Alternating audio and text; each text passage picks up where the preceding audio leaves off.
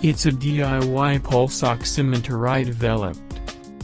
This one can assemble with only 3D printer and general cheap parts to avoid shortage of stock by COVID-19.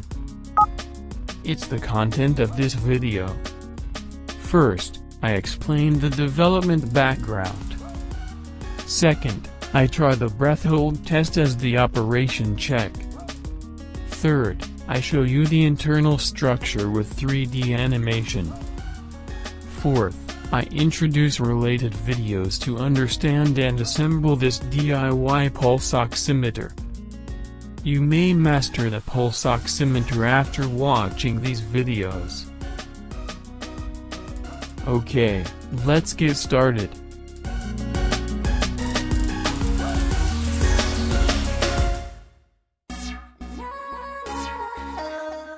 First, background. The pulse oximeter can detect the deterioration of COVID-19 symptoms. But due to the shortage of medical goods, we should give them to the medical field. So, we will consider to create pulse oximeter by ourselves. Actually, there are some reports who made it using a pulse oximeter module such as Max 30102. However, the pulse oximeter module is also shortage. Therefore, I have developed the DIY pulse oximeter that can assemble with cheap and general parts which will not need to worry about shortages. I release it under the Creative Commons license. For more information, please see the description of this video.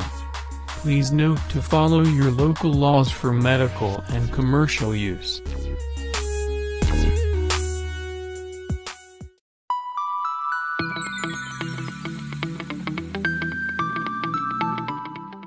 Second, breath hold test. I try the breath hold test to check this DIY pulse oximeter operation. Now I started holding my breath. The waveform of the background video shows the real-time values. The red line is the pulse wave measured with red light. The blue line is the pulse wave measured with IR light. The green line is SpO2, and the orange line is heart rate values. SpO2 value went down a little, but this is due to the turbulence of the waveform. My heart rate is a little faster, but the measured value is correct. SpO2 is calculated from the transmitted light ratio of the red and IR. For details, see General Pulse Oximeter Principles. The displayed pulse wave is calculated as shown from the transmitted light beta. Therefore, although the pulse wave and transmitted light are strictly different, the amplitude of the red pulse wave increases as SpO2 decreases. When SpO2 is about 85%, the red and IR pulse waves have the same amplitude. I suffer from lack of oxygen and strength will be applied to muscles. It disturbs the pulse wave form. But, since red and IR have the same distortion, it doesn't strongly affect the SpO2 value. SpO2 went down. I resumed breathing. The blood pressure increased and the pulse wave amplitude increased. Fresh blood goes around the whole body. At this time, the concentration of O2 suddenly rises, the absorption coefficient of red decreases, and the transmitted light of red has a slope. The amplitude of the red transmitted light becomes larger than the actual value, so SpO2 is displayed smaller than the actual value. Therefore, this SpO2 value is not correct. This phenomenon can also be seen in general pulse oximeters. This means that the DIY pulse oximeter is not inferior. SpO2 has returned to saturate state.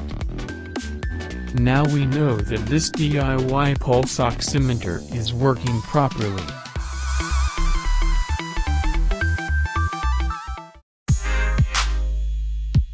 Third, internal structure. I show you the internal structure with 3D animation. At first, I will introduce the internal structure of the controller part. This controller part consists of 3D printed parts, Arduino Nano, 1602 LCD, and main board. Design data can be downloaded from my web page. Its main board. Used components are Arduino Nano compatible, op-amp, NPN transistors, NMOS transistors, a red LED, resistors, capacitors, switches and a buzzer. All parts may be available at parts stores in your town or your parts stock. Because all parts are THT, you can also assembly with universal board. Next, I will introduce the internal structure of the probe part. This probe part consists of 3D printed parts, LEDs, screws, nuts, springs, and phototransistor amplifier circuit. This design data can also be downloaded from the web page. The phototransistor amplifier circuit can also be assembled with point-to-point construction.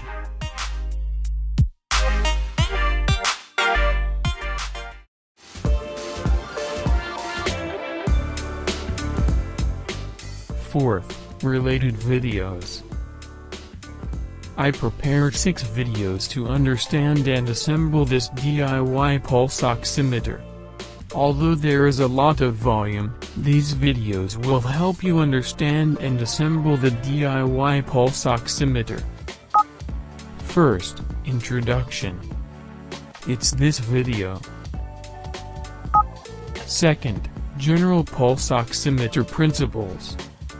In this video, I will introduce the principle of general pulse oximeter in order to understand this DIY pulse oximeter. This may be a little difficult. You can assemble this DIY pulse oximeter without watching this video. Subsequent videos are available in Japanese and English. Third, circuit operation. In this video, I will explain the circuit operation of this DIY pulse oximeter. You can also assemble this DIY pulse oximeter without watching this video, but I recommend you to watch this video for a deeper understanding. Fourth, program explanation. In this video, I will explain the program of this DIY pulse oximeter. The first half of this video introduces how to set parameters and write a program.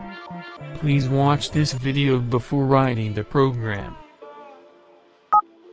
Fifth, assembling probe. In this video, I will show you how to assemble probe part. Please watch this video before assembling the probe. Sixth, assembling controller. In this video, I will show you how to assemble a controller using a Model A board. I will also demonstrate resistance tuning. Please watch this video before assembling the controller part. That's all.